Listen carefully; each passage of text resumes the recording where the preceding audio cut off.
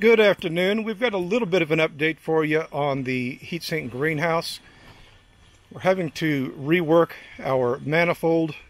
I didn't have it buried into the soil very deep, and as the ground dried out, it began to blow the air underneath that barrel and to the outside. It was no longer forcing it down through our drain tiles and actually into the heatsink.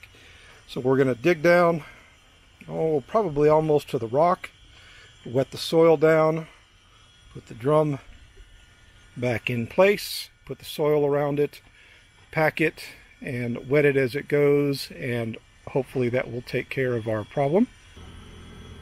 As for the update, we have begun to use the fan here to cool the temperature in the greenhouse. We have not opened up the sidewall down here on the other end. And here's the end wall opposite of the fan. And we've been seeing some pretty high temperatures in the peak as a result. We're talking 110 or so. We have been running this fan when it gets hot out here. In about half an hour on a sunny day like today, I can drop the temperatures anywhere from 8 to 12 degrees just by running that fan. That gets that temperature so far below 100 degrees, which these plants that have grown all the way up to the peak should be able to handle.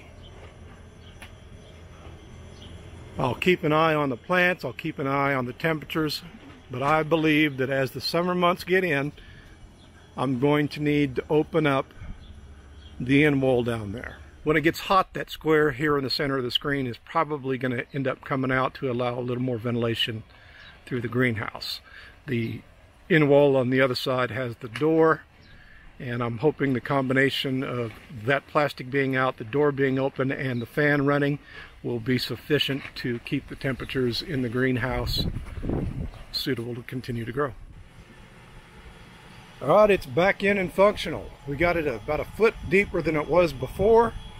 You can't go a whole lot deeper because of the rock heatsink underneath it, but so far so good. If this doesn't work, the dirt will come out and I will try sand.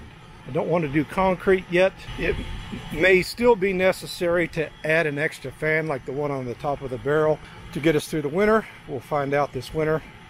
If that's the case, that barrel will come out. I will build a wood manifold and mount a second fan on top of it. Don't know, so because I don't know, I don't want to do anything that's going to be more permanent. For now, this is going to have to do.